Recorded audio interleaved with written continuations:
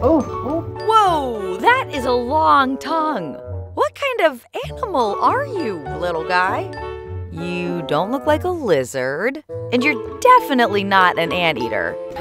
Wait, he's what? Oh, he's actually a pangolin. But not just any pangolin. This is Stevie, and right now, he's a little gassy. That's okay, Stevie. We get it. Stevie was just rescued, and he's a little nervous. He doesn't know where he is. This little guy is only 4 months old, and when rescuers found him, he'd gotten separated from his mama and really needed help. But despite being nervous, Stevie is loving his new friend, Dr. Kelsey, and she can't wait to help Stevie grow big enough to go back to the wild. Pangolins are awesome. Why? Because they're the only mammals with large protective scales all over their bodies. I mean, look at Stevie. He's like a knight in shining armor.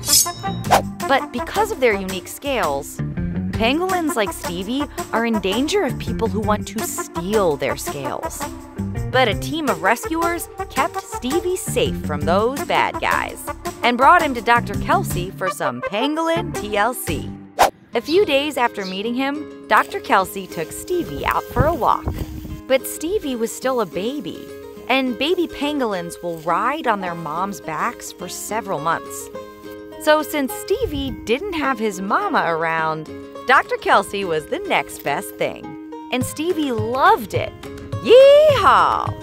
But this walk wasn't just for some fresh air. Dr. Kelsey was showing Stevie everything grown-up pangolins need to know. Like where to find food. And what do pangolins love to eat? Termites! Seriously. Once Stevie started munching, he couldn't stop. He spent almost an hour in there. Excuse me, Stevie, leave a little for the next pangolin. Dr. Kelsey was so happy to see that Stevie was comfortable in the wild, and that despite only having humans to raise him, he still had his instincts. After his incredible feast, Stevie suddenly had tons of energy. It was playtime.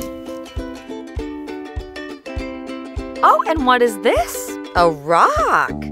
And it's your friend. Is that a pangolin thing? Or a Stevie thing? You know what? It doesn't matter. After a few weeks with Dr. Kelsey, Stevie was basically taking care of himself. He'd learned how to find termites on his own, and he didn't need to be carried around all the time, though he still liked getting carried some of the time.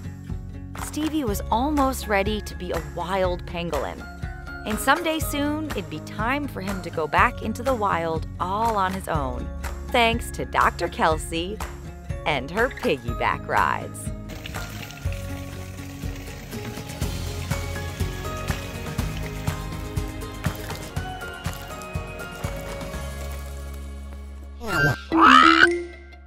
Dodo Kids. Help the kittens find the subscribe button.